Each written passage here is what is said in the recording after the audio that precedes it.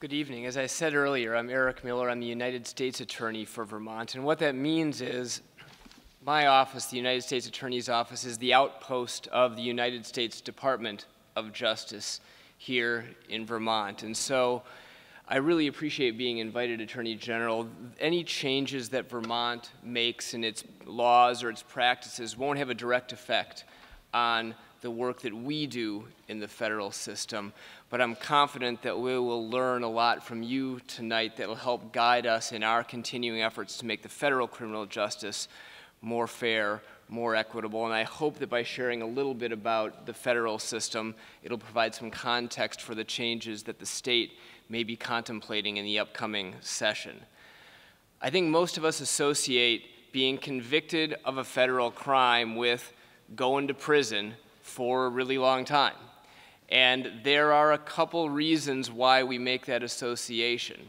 Number one, sentences in the federal system have been determined in the first instance, calculated in the first instance, by reference to something called the Federal Sentencing Guidelines, which I'm sure many of you have heard of. And in drug cases, those premise a sentence primarily on the quantity of drugs involved in the underlying offense. The other reason we associate being in the federal system with long prison sentences is something called mandatory minimum sentences. There are certain charges in the federal system that carry with them 5, 10, 15, 20-year mandatory sentences.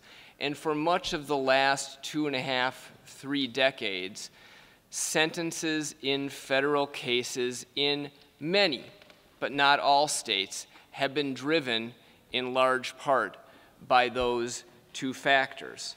The result is predictable, right? An explosion in the number of people serving federal time. I recently read that by 2010, 1/3 of the Department of Justice's budget went to the Bureau of Prisons to incarcerate people.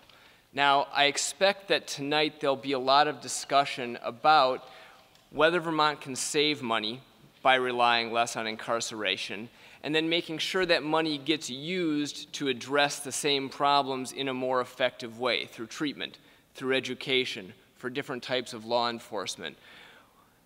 In the federal system, we have a wonderful example of the connectedness of those budgets.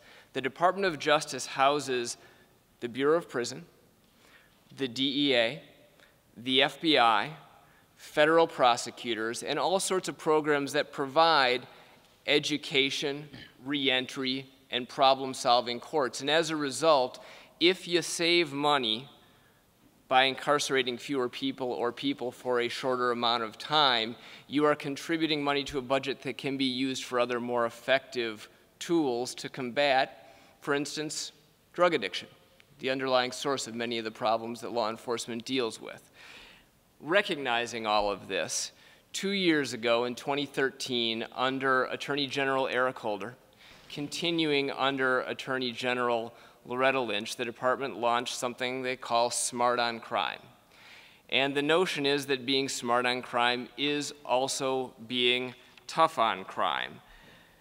It recognizes that, as TJ mentioned, there are going to be serious offenders, violent offenders, for whom prison sentences will remain appropriate.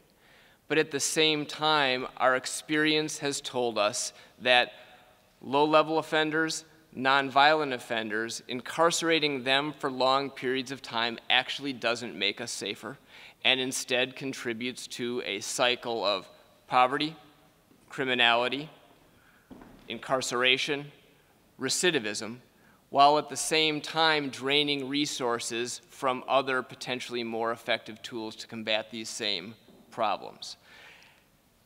As a result, the Department of Justice is doing a number of things differently. I'll talk about just a couple here. First, we as prosecutors are coming at this awesome power we have to choose criminal charges differently. And we have been instructed to reserve charges carrying mandatory minimum sentences for only the most serious and the most violent offenders that we deal with. Second, we have been told to take a much more individualized approach to our sentencing recommendations, not a mechanical approach that looks solely at one factor, for instance, the amount of drugs involved in the crime, but assessing risk, assessing need, assessing rehabilitation, assessing how we can avoid recidivism, and building all of those things into our sentencing recommendations in federal court.